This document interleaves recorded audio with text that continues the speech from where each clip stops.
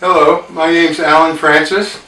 I'm a psychiatrist. I was chair of the DSM-IV task force, former chair of the Department of Psychiatry at Duke, and recently have written two books, one called Saving Normal and the other, The Essentials of Psychiatric Diagnosis. Today we'll be discussing the relationship between substance use and psychiatric disorder. The very first thing any clinician must do in evaluating psychiatric symptoms is to rule out the possibility that medications or substances or alcohol may be involved in the evolution of those symptoms. Every single psychiatric symptom, every single psychiatric disorder can be mimicked by the use of substances. Now, in the case of medication, the elderly are by far the biggest victims of confusion. They're given way too many medications. The average geriatric patient these days is getting 6 or 7 medications, many of them sometimes psychiatric, many of them completely inappropriate. Often these medications interact with one another and enhance the side effects that they have. Elderly people have trouble clearing medications, so that a dose that might be reasonable in a younger individual may be very, very difficult for an elderly person to tolerate. And worst of all, elderly people are preferentially given benzodiazepines. Benzodiazepines are pretty useless medications in everyone, but they're especially dangerous in the elderly. And paradoxically, they're 3 times more likely to be given to elderly patients. The problems with benzodiazepines are that they're very addictive. There are some people who can remain on low dose, but many people become hooked on them. Once hooked, very hard to get off benzodiazepine. The symptoms of anxiety during withdrawal may be much worse than whatever symptoms originally had the person start the benzodiazepine. And so these are medicines that are terribly difficult to control and should never be given to elderly people without a very, very strong indication, but they frequently are.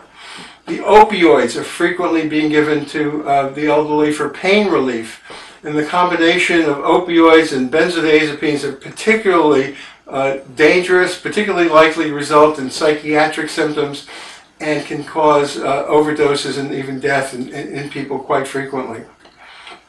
It's important to understand that any idiot can prescribe a medication. Deprescribing a medication, getting a patient off medication, is a high art. And too often now people are prescribed psychiatric drugs for the wrong indications, without a careful diagnostic interview. 80% of psychiatric medications are prescribed by non-psychiatrists. Very often primary care doctors who have only a few minutes with the patient don't really understand psychiatric diagnosis or medications very well, and are likely to give very easily a medication that may wind up causing a lifetime of difficulty for that individual. No one should accept a psychiatric medication without being informed, without a thorough evaluation, without a consideration not just of the benefits but also of the risks.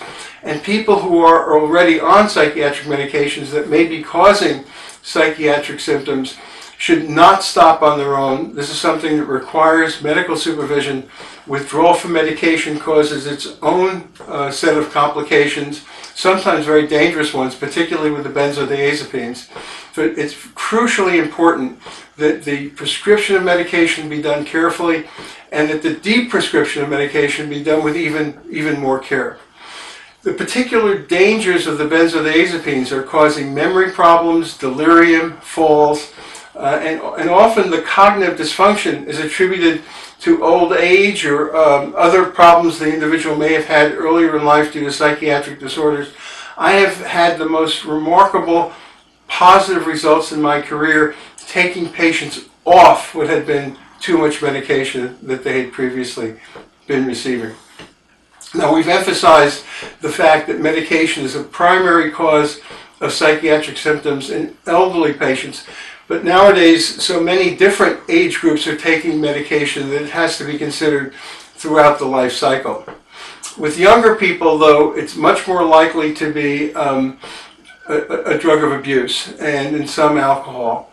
And it's crucially important with every young person coming in to do a thorough history to try to determine the possible role of substances of abuse in their presentation. Middle-aged people and elderly people, alcohol becomes a very important factor in causing secondary psychiatric symptoms. Always has to be considered in every single evaluation. Never make a diagnosis of a primary psychiatric disorder without considering first the possibility of a substance of abuse, of alcohol, or of a medication.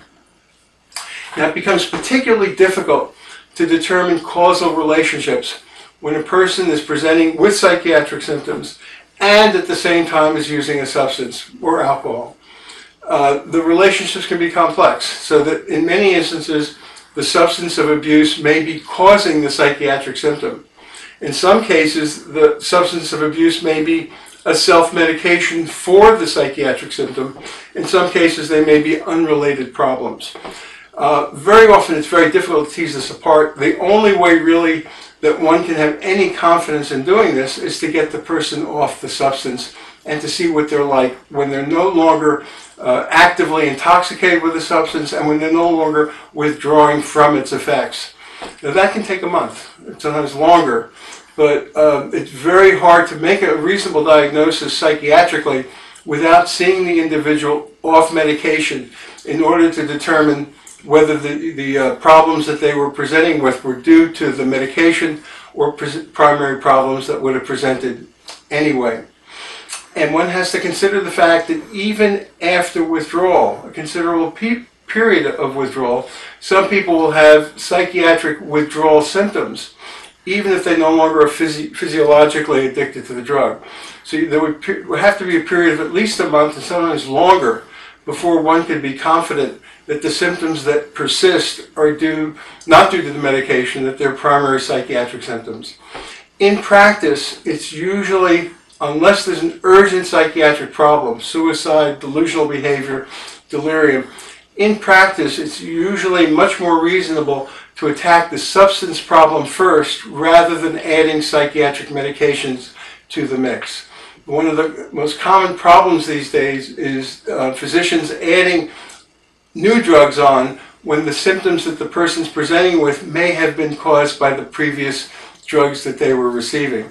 So in all use of medication and in all withdrawal of medication, caution is the most reasonable approach, and not to make the patient worse, to first do no harm, not to add a new medication hoping that that will solve a problem that was caused by previous medication, not to chase the symptoms, but rather to take a mindful, thoughtful, cautious approach, trying to tease out the impact of the substances or medications the person's taking before adding more substances.